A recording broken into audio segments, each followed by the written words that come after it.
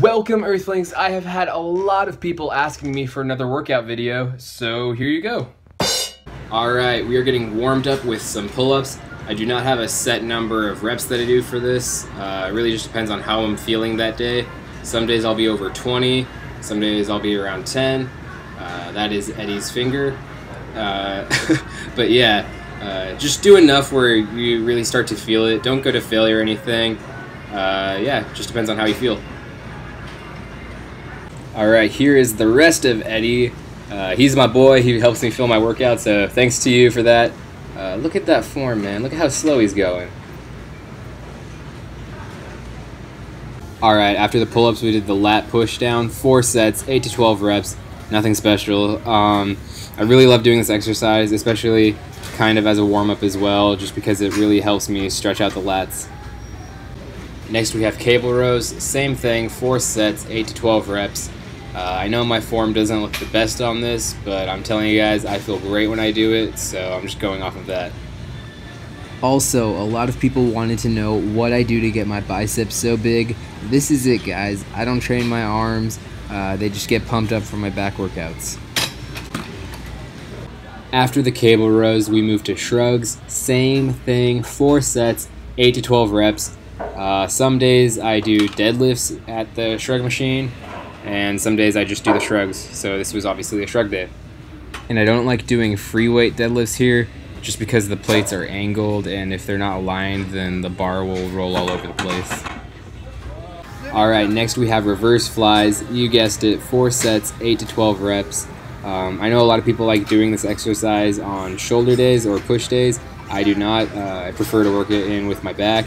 And for my shoulders on my push days, I usually work the side and front delt along with my chest. Real quick, guys, I'm not hating, but do not be like the guy on the left. He's just flying through it. You need to push yourself.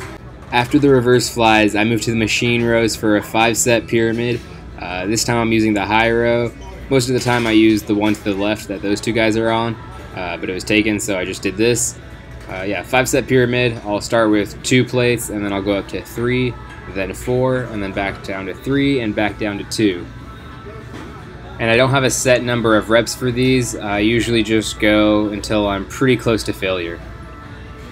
Here's my boy Eddie again, getting it done on the high rows, and oh, well, hello again. Alright guys, we are on my finisher. This is what I do after every back workout.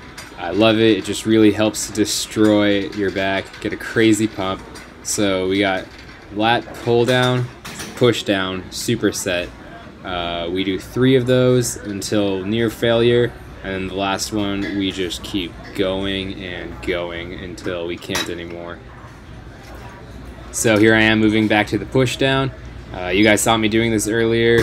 Same thing, just going a little bit lighter, and obviously I am a lot sweatier. Now I'm pretty sure this was actually my last set, so you guys are going to watch me suffer a little. Right here you're going to see me take the weights down. Don't be afraid to move like 40 pounds. It all depends on how you're feeling, and this is a really hard exercise. You are not going to be moving a ton of weight on this one. Alright, you guys, that is it for my pull day workout.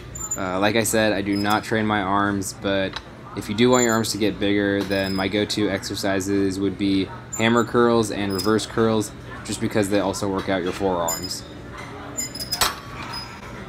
Alright guys, that's the video. If you liked it, please let me know with a thumbs up. Subscribe if you want to see more. You can buy my shirt at straightvedge.com. If you don't want to do that, you can still support me by following me on social media. All the links are in the description. Thank you so much for watching. I appreciate your support.